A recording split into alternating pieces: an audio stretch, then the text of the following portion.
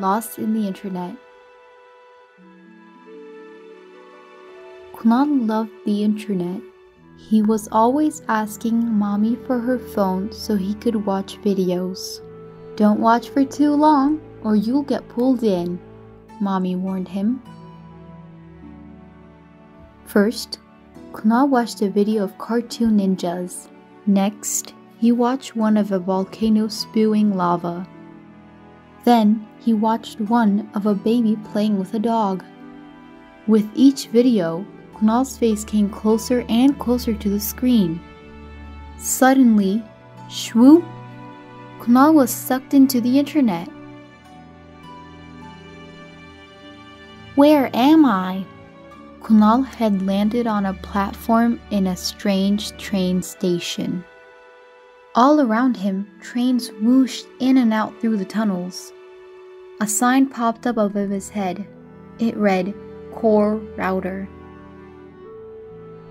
How did I get here? Kunal wondered. And how will I get out? Then Kunal saw a woman on the platform. She looked very busy directing the trains. "Excuse me, Auntie, where are all these trains going?" Kunal asked her. "I'm the Transmission Control Protocol," she said busily, "but you can call me TCP. These trains are taking data to different parts of the internet."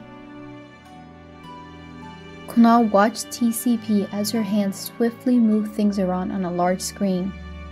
"Wow," Kunal said. "What are you doing, TCP Auntie?" "I'm routing data through the internet, of course," replied TCP. Everything has to go fast, fast, fast. The trains whooshed away, carrying the data in every direction. "Are all the phones and computers on the internet connected?" asked Kunal, an idea forming in his mind. "Yes," said TCP Auntie. "All the devices on the internet are connected. These tunnels are actually wires, cables, radio waves, and satellites in space." "TCP Auntie, if all the devices on the internet are connected, can you help me get back home?" "Of course," TCP said. She looked Kunal up and down. "We'll send you back by packet switching. First, we'll break you into a few thousand pieces. Then we'll send all your bits by different paths and put you back together later." "No," Kunal said hurried. Isn't there another way?" TCP frowned. "Sending you all together by circuit switching is a lot less efficient, but if you insist. Now, let's ask your mother for your address." "But I know my address," Kunal said confused. "Not your home address," TCP replied, "your internet address." She opened up a chat window in the air and quickly explained everything to Kunal's mother. "We host a website on my computer, KunalBabyPictures.com. Can you find that?" said Mommy. "We can find your mommy's computer using the Internet Protocol, or IP, TCP said. Every computer and website on the internet has a unique number called an IP address." TCP opened a big book with DNS written on the cover. "This book contains the IP addresses of every website on the internet," she told Kunal. She looked through it carefully until, "I found it!" "Here," said TCP. "You'll need to be encrypted so that nobody else can grab you on the way." TCP handed Kunal a hat and silly glasses with a nose and mustache attached. "You're very sensitive data indeed," she said. "Goodbye, TCP Auntie," Kunal replied cheerfully. Kunal was moving fast, very fast. His arms and legs tingled. And then, pop, he was back home. "My dear," Mommy said, "it's good to have you back.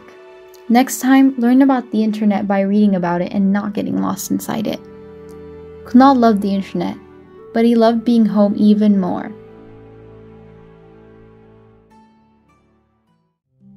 What is the internet?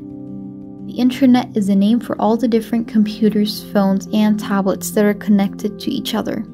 It is a system that's spread across the entire world.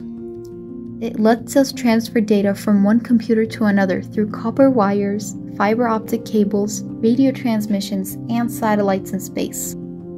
Every device that is connected to the internet has a unique number called an IP address. How does data travel? Many kinds of data are sent through the internet, such as emails, web pages, videos, chats, and pictures. The Transmission Control Protocol, TCP, is a set of rules and procedures used by computers to transfer data by first breaking into chunks called packets. Then the packets are put back together again in the right order when they reach their destination. This method of data transfer is called packet switching. In circuit switching, the entire data is sent through a single path. This is a less efficient method than packet switching.